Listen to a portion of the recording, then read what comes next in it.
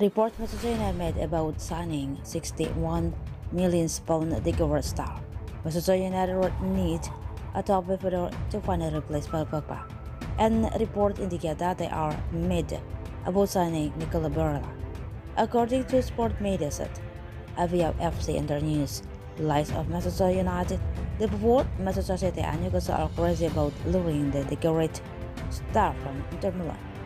Everton has needs to improve the quality and depth in the center of the park, and the Dutch manager seriously lacks a midfielder who can regularly score and create goals.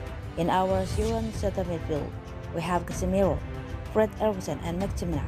The Danish international is perhaps the most creative player, but he will turn 32 next year. Barella is a proven quality star who has directly contributed in 19 goals, 9 goals, and 10 assists so far in this Syrian campaign.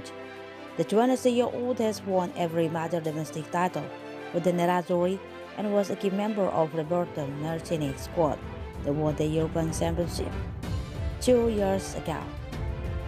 He now has the chance to become a European champion at club level as Inter Milan will collide against probably winners Manchester City in the Champions League final in Istanbul on Saturday. Barella's European contract with the Cherry Giant will expire in 2026, and as per a report covered by Football Insider last month, he could be lured for a fee of 61 million in the summer transfer window. In other news, Manchester United are the means of an offensive battle that could pave the way for things behind the scene at Old Trafford. Manchester United are in the midst of an offensive battle at Old Trafford, and Sheikh Jassim bin Hamad Al Thani, with a bid to try and acquire the Pro League giants, will also offer an exit route if it isn't successful, according to journalist Ben Jacobs.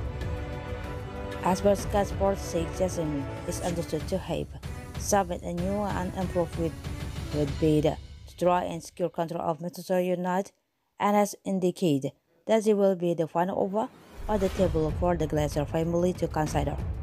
The Qatari businessman and his nephew funded and want to buy 100% control of the Pro League giants and has set a deadline of his Friday in a proposal that would see £1 billion of club debt wiped alongside a spread ring fence fund to improve infrastructure around Old Trafford and the Carrington training complex.